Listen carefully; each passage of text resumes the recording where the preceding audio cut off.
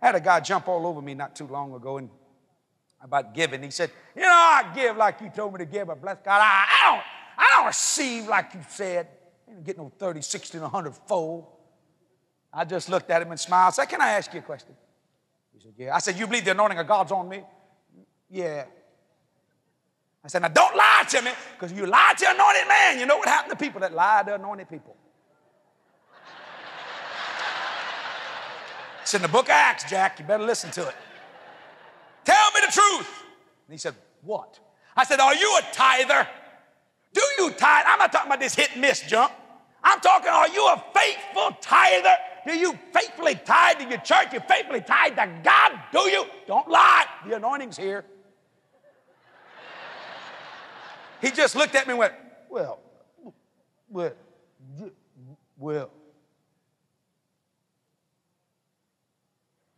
Not all the time. I looked at him, I said, brother, you think God gonna give you 100-fold when you stealing 10%? I said, you think he gonna give you 30, 60, and 100-fold and he can't trust you with 10%? Huh? I said, let me tell you what you are. And I said it loud. Thief! Thief! Thief! Go, whoa, but just whoa. Thief! He's a thief! Well, truth is truth. You think God gonna give you 100-fold return when you stealing 10%? My God, if he gave you 100-fold return, you wouldn't be at the West Coast Believers Convention. You'd be in Vegas. Saying, hit me, blow on that. Come on, baby. Well, I can tell there's a bunch of ex-heathens in here, couldn't I? I can tell that. God can't give you 100-fold, 30 or 60-fold if you're stealing 10%. You see, God is not looking for a spokesman. He's looking for a mouthpiece. Someone that will open up their mouth and let God fill it. What do you say? But to understand what God is saying, you got to meet God. Meeting God does not give you words. When you meet God, silence comes upon you. I don't care who you are. When you stand before an almighty Jehovah Jireh, you're not going to go, hey, God, how you doing? I tell you, you know what you're going to do? Utterings and groanings that cannot be mentioned. What happens when you meet God? Meeting God doesn't give you words. Meeting God enjoins silence. You listen. When you meet God and he speaks, faith is created. Faith comes by hearing. You understand? The reason why some of you people can't seem to get an answer to prayer is because you talk too much when you should be listening. And the reason why God can't say nothing to you, how he's going to get in there? How he's going to get some words into your conversation. When you say, God, if I don't hear from you today, we're not going to make it. We're not going to make it. It looks bad. It looks bad. Have you seen it lately? Hey, God. We've all done that at times. You know, from South Louisiana, when my mother and father changed religion, we were Christian Catholics. And I wasn't immersed. I was sprinkled as a baby. And then when my mother and father, we went from a Catholic to a Baptist, which is culture shock. That's great because you go from catechism to training union. And that's strange. That's strange. You go from a 28 to 30-minute service, which is a mass, to an hour service, which is, how can you stay an hour in church? And we went to the Baptist church. It was in there an hour. I thought, that preacher's watch must be broke. We've been in here an hour. Then Daddy got filled with the Holy Ghost, and when you go over them places, you might as well just throw your watch away because you never know what's going to happen. I seen kids sleeping underneath pews and chairs. I said, boy, these people believe in this stuff. Now, when you learn to pray in the Catholic Church, you pray what you call certain prayers, Our Father prayer and the Hail Mary prayer. Our Father, and actually you don't say it like it's Our Father who art in heaven, hallowed be thy name. Thy kingdom come, thy will be done on earth as it is in heaven. You don't say it like that. What you do, if you're a true Catholic, and thank God the Catholics today are really learning how to pray. But when I was a small boy, you prayed like this, Our Father who art in heaven, hallowed be thy name. Oh, Hail Mary, Lord, Jesus. Our Father who art in heaven, Jesus. Oh, Hail Mary, Lord, Jesus. Our Father who art in heaven, hallowed be thy name. The kingdom come, Lord, every good day, Hail Mary, Lord, Jesus. And I'm not making fun of that. Just, how many people know what I'm talking about? Y'all did it, yeah. Now, today they pray, Our Father who art in heaven, hallowed be thy name. You know, they're in Bible studies and speaking in tongues. But in those days, you prayed as fast as you could because you wanted to get out of there.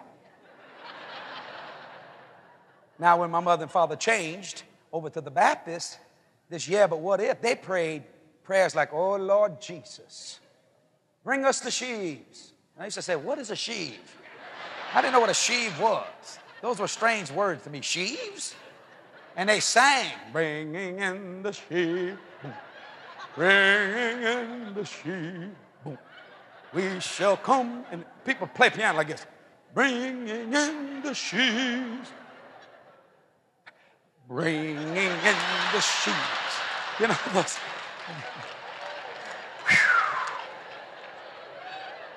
Then they'd say, let's pray.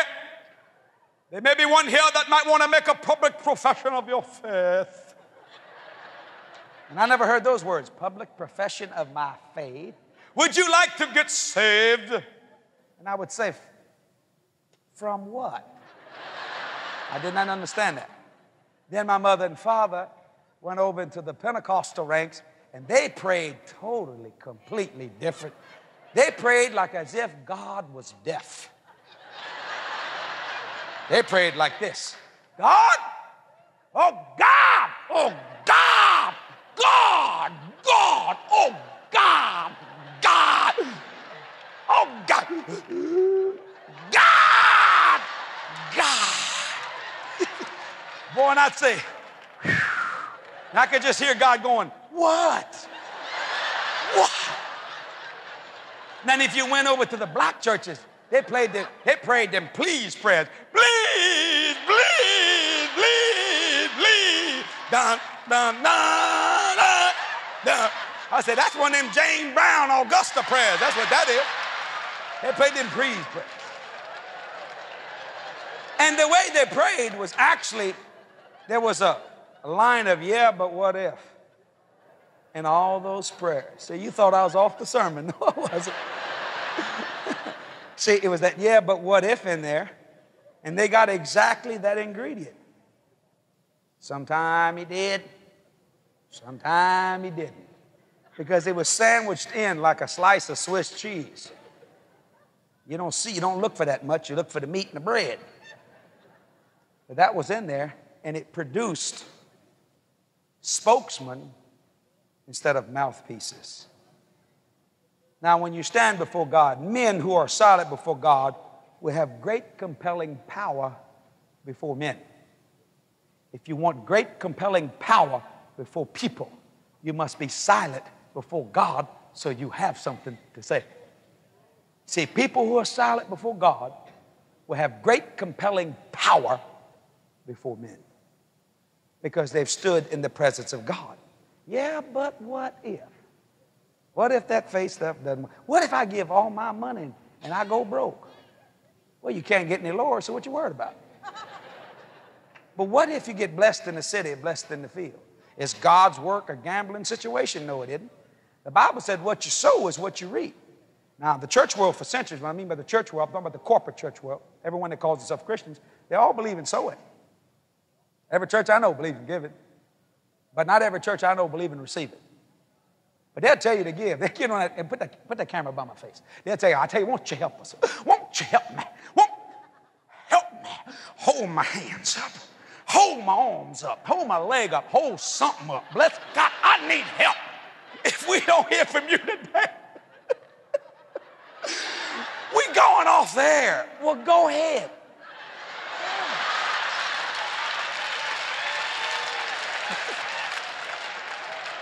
When I see that, I go, I'm going to get his time because he ain't paying his bills. You see, they'll tell you, sell your house, bless God. Do what you got to do, but give. Now, when you do that and you start getting blessed, oh, Lord, then here it comes. You start getting blessed to go, oh, Lord, oh, we bless, oh, good. Hide this stuff. Get it under here. Oh, Lord, sell the car. Let's buy us a pickup truck with 3 tires on it. We'll put a crutch on the back of it and make it do this. Can't buy no new truck. Oh, no. Why do people get all bent out of shape when you start receiving when the opposite of sowing is receiving? I'll tell you why. Yeah, but what if you consume that stuff upon your own lust? You've never got that far. What are you worried about? You'll never get that far because you don't believe and receive it. So how could you ever consume it upon your own lust? But if I understand my Bible, the Bible said we're the seed of Abraham. The blessings of Abraham are ours. But why? So we can be a blessing. Not just so we can be blessed, so we can be a blessing. Like Brother Jerry blessing that lady. Now, you saw that woman? She went, oh. Brother Jerry just, like, yeah, we got a problem here? We ain't got no problem here. See? Now, if you're not blessed, you can't be a blessing. Now, the reason why we're blessed is because we've been silent before God. The reason my brother Copeland's on all these television stations and all these daily TV. I tell you something, it's so funny. I was in a hotel, must have been, I don't know, 2 or 3 months ago, and I was on the second floor. Now, and it was a motel, not a hotel, excuse me, it's a motel where you drive up. And there was this little saved maid. Now, I was in room 212. It started down at 201. So I went out and jogged. I'm a jogger, you know, and I was running. So I come like that, and as I got up on the second floor, and I passed her cart. She had pulled the curtains back, and that was Gloria Copeland. And I looked, and I saw this little maid looking at Gloria like this. And I noticed that the room was already clean. So they normally when they clean the room, they leave the curtains open. I'm talking about, you know, because the bed's made. I said, look at that. Well, I went to my room. I showered. I didn't shower. I just grabbed a wet towel, and I said, feeling good. I think I'm going to do another mile. I walk out, and the lady got her cart at the next room. With the doors wide open, got Gloria on that television. So I walked through the thing like this. And there's Gloria in room 201, and now Gloria is in room 202. I looked at that, thinking, look at it. And I said, excuse me, ma'am. She said, are you in 212? Yeah. She said, do you want me to clean your room now? I said, if you don't mind. She said, okay. She leaves the room. She takes the cart, pushes it, and she comes to my room, and she turns on the television. Now Gloria is on 212.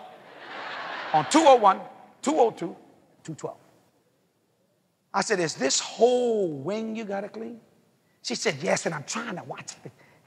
She said, excuse me. And so she laughed, and I didn't. That woman, she said, she didn't want to miss anything Gloria said. From 201 to 212, she turned on the television. We had Gloria from one end of that wing to the other. So you'd walk by the window, there's Gloria. Glory to God. Hallelujah. Thank you. Go to the next one. She comes back from her. She said, when I got to go back and get towels. So, you know, she just looked. She didn't miss any of the program. And Gloria prayed. She said, now let's pray. So I'm standing there watching Gloria. I'm about ready to tell her that I know Gloria. I hadn't said that. And she said, and Gloria said, let's pray right now. And the little maid grabbed my hand. Pray.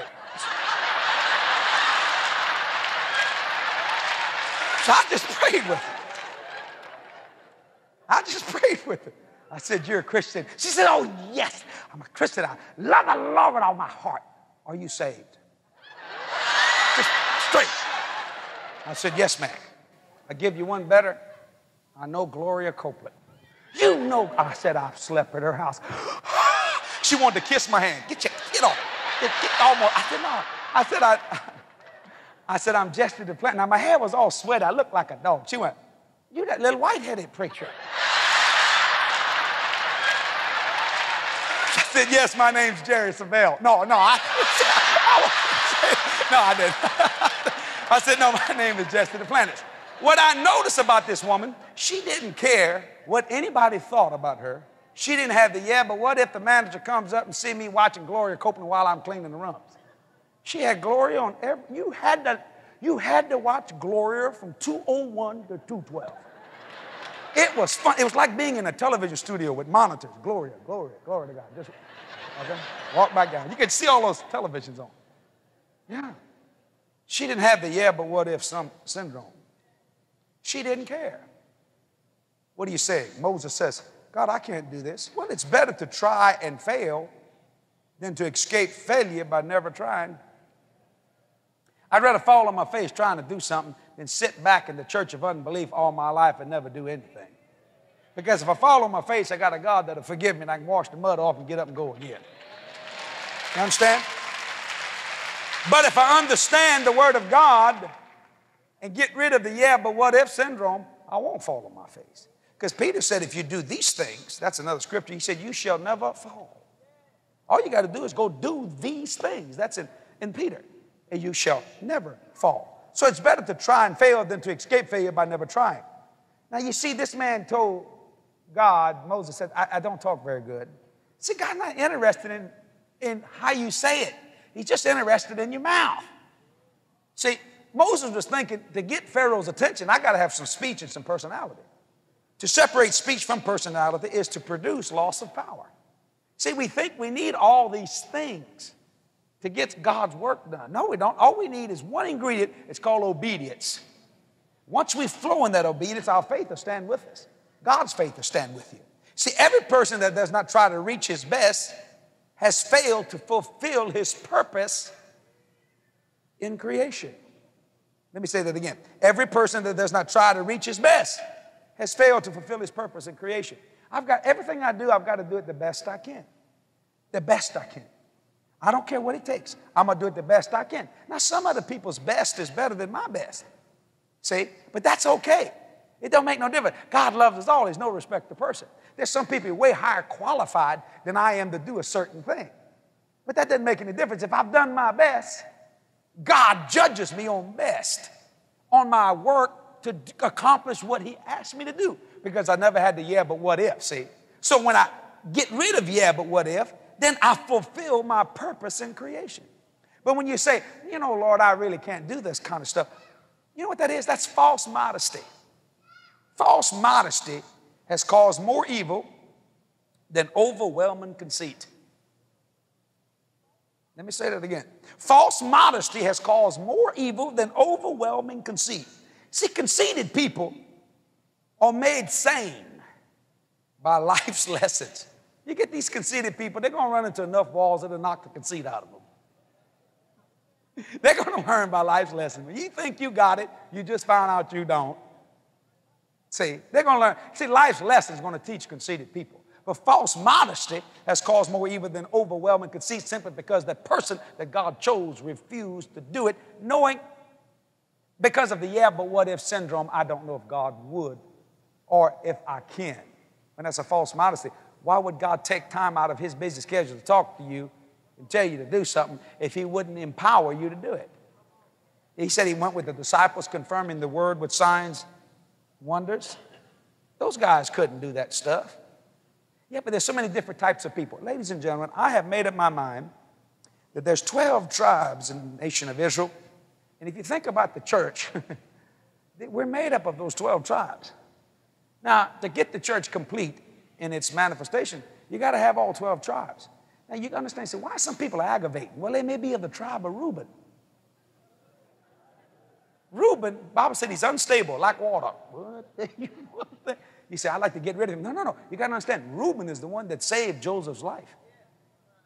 See, we need Reuben. You might be a Dan. Everybody want to be a Joseph, a fruitful bough hanging over the wall. Everybody want to be a Joseph. Glory to God. I had one man say, I'd like to be of the tribe of Judah. Really? Judah's the one that told Reuben to sell Joseph to the Ishmaelites. Now, if you go to Genesis 49, you'll find out all these different tribes and what their personality is. You got to understand, every church, every convention, every meeting has 12 tribes in it. You'll have some people go, glory to God, hallelujah. Just believe in us. I'll tell you one thing, I just don't know about that kind of stuff. Well, you don't throw them out because they may be of the tribe of Reuben. They may be of the tribe of Dan. See? But it takes all those tribes to make the nation of Israel. You understand what I'm saying? So you got to remember, every one of those tribes got a good quality. If we would just focus on the goodness of people instead of on the badness. But the problem is image. We've built an image. And, you know, I heard Elvis Presley say years ago that it's very hard to live up to an image. You see, the image is wanted by the world, integrity is wanted by God. And that's what's happened to this situation here about this great American hero. Everybody's shocked because you see they built an image. Now, the people that knew a little things about him, that integrity wasn't there in terms of domestic violence. I mean, of course, I believe in being innocent till proven guilty. I believe that. Most people don't believe that, but you're innocent till you're proven guilty. If you live in America, you ought to believe that. You got to understand that the first thing to fail or the first thing to fall in the media is the truth. Very first thing. They're interested in a story. If you get killed and they got good ratings, they don't care. They're interested in ratings. That's why they can put the worst junk on. I heard a preacher this morning on Good Morning America say, my God, if President Bush and all these other people would have done what our president's done, y'all would be chewing him alive. Oh, man, get the guy off the thing. They don't want it, because that doesn't bring good news. You see, good ratings. They want roughness. I made up my mind. I've had a lot of people always want to interview me. I said, what do you want to know me for? What you need to know is Jesus. Well, are you trying to hide something? I said, no, I'm talking to you. You're the one that's got stuff to hide, not me. I said, now, if you want to talk to me, we're not going to talk on this beta cam. We're going to talk live. In other words, if Channel 6 News is on now, you want to talk to me? Talk to me now. Don't get this tape and bring it back to an edit shop and make me say something that I didn't say. During the scandals, when the scandals were going strong, I got hit with a live, thank God it was a live cam. Well, Reverend Duplantis, what do you think about the scandals and the different things of the evangelist? Now, we live in the Channel 8, ABC, New Orleans. We on, because you got the head person, and they'd say, they named this field operator, what does this man have to say? And I said, has any of y'all ever committed adultery? Now, they couldn't edit that. We live. I said, have you? Have you ever committed, how about you, sir? Have you committed adultery? Tell me and tell the world. Remember, your wife is watching. Well, they don't interview me anymore. Now, they want to interview me with a beta cam. They want to interview me where they can take a thing, bring it to an editor, chop this, chop that, ask me a totally different question because they already know what I'm going to say. So I prefer to talk live. They get nervous when you're on live. Because you see, they can't produce, yeah, but what if? Truth is coming. Let me say this and close. You cannot explain one's magnitude of achievements by looking at who they are. You got to remember, every person God chose from the outside don't look like they can do the job. You ever notice that? Let me say it again. You cannot explain one's magnitude of achievements by looking at who they are. Eloquence of deeds always overrides eloquence of looks. The acts of the apostles instead of the words of the apostles. It is ignorant. It is the ignorant who do not want to be enlightened. We are all dealing with image. Sad to say, even in the Christian ranks. We think if we don't look right, smell right, talk right, do right, be right, why would God choose this person? Because you see, we think this is what it takes to touch the world through cameras. No, it doesn't take eloquence of looks. It takes eloquence of deeds. God used the man called John the Baptist who didn't look good, didn't smell good. He was always around water. He wore camel hair in the Middle East in the hot desert. Tough. Boy didn't eat too well. He must have thought he did. He ate locusts and wild honey. Probably the first Cajun to ever be born, I guess. I don't know. Stuck out there holler. Sure didn't look the type. But his eloquence of deeds shocked the world. Jesus said he's the greatest prophet ever lived. Talk about a preaching machine. Preach hell so hot you can smell smoke when you get around it. He had a message. Repent, for the kingdom of God is at hand. He also didn't have false modesty. He said he had true understanding of who he was. He said, I must decrease and he must increase. Yeah, but what if, John, all your followers, all your partners go with Jesus? So, don't make no difference. I'm sent here to do a purpose. I've done my best. I have fulfilled my purpose in creation. Now, why could that man preach like that? because he was silent before God, but he had great compelling power before men, to the point that Jesus would go listen to the man preach. That man was a preacher. Didn't look right. Didn't even look like Jesus. Jesus looked better than he did. John was one rough-looking character. Yet God chose him to be the forerunner of the Son of the living God. What are you saying here? John didn't separate his speech from his personality. He said, what you see is what you get. Yeah, but what if? That didn't exist in his life until one time in a jail. He said, man, you can expect the man's human. He knows that guy Herod want to kill him. He knows that woman Herod's got don't like him at all because he called her an adulterer in front of everybody. You don't scorn a woman because they don't forget. And they're going to get up before you do. I'm telling you. He said, ask him if he's the one or should we wait for another? Now, I love Jesus' response to John. Didn't even answer him. He said, since he's in, I'll paraphrase it. Since John's in the flesh, go tell him what you see. Blind see, dead raised, devils are cast out. Since you're asking me a flesh statement, I'm going to answer you with a flesh answer.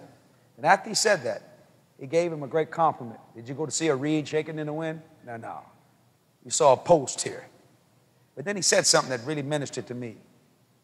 He said, blessed is he who is not offended in me. Has God ever offended you? Come on, tell the truth.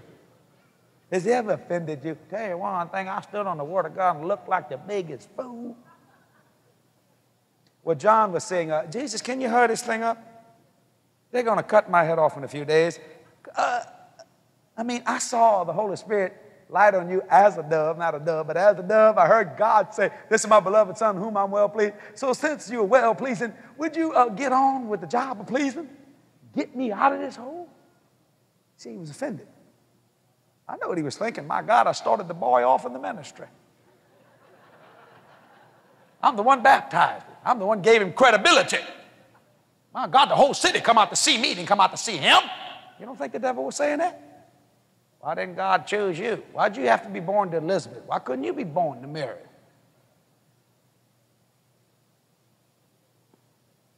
But he didn't stay there. He rebuked that out of his spirit. Jesus spoke great and well things of John. That's the only failure I see in John in the scripture right there. And the Lord has spoken that scripture and that statement to me many times. Jesse, have I offended you? I said, yeah. I look like a fool. He said, you don't go by what you see. You ought to see what I see. If you think you're a fool, you ought to see you through my eyes. I couldn't mention it. What are you saying? What makes you think that is yeah, but what if? If you find out something about Moses, Moses accepted the challenge. And when he did, God called him the meekest man in all the earth. He's one of the greatest men Israel's history ever talks about, the lawgiver, Moses. And now Moses even instructed Jesus in his earthly ministry with a guy that looked like John called Elijah, with 3 other guys looking on saying, bless God, we'll take the world. And just a few months later, they're saying, I neither know nor understand Jesus. And they all forsook him. Those 3, the ones that he was closest to. You know why they forsook him? Yeah, but what if? Aren't you one of them Galileans? See, that's the challenge Satan will use against anything that you're believing God for. He will come with this statement. I've heard Brother Copeland say it, and we use it as a title to this message. Yeah, but what if? Well, yeah, but what if does not exist in you. See, let me just tell the devil. You tell the devil this. If he says, yeah, but what if? You say, Satan, it's finished. And if it's finished, there ain't no more yeah, but what ifs. And I'll walk in the calling God called me to walk in. Stand to your feet and give the Lord a standing ovation. Hallelujah. Praise the Lord. You enjoyed that? This is the beginning. Yeah, but what if?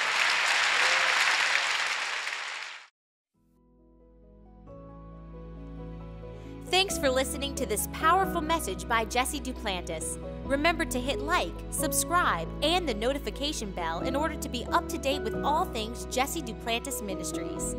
For more information, visit our website at jdm.org.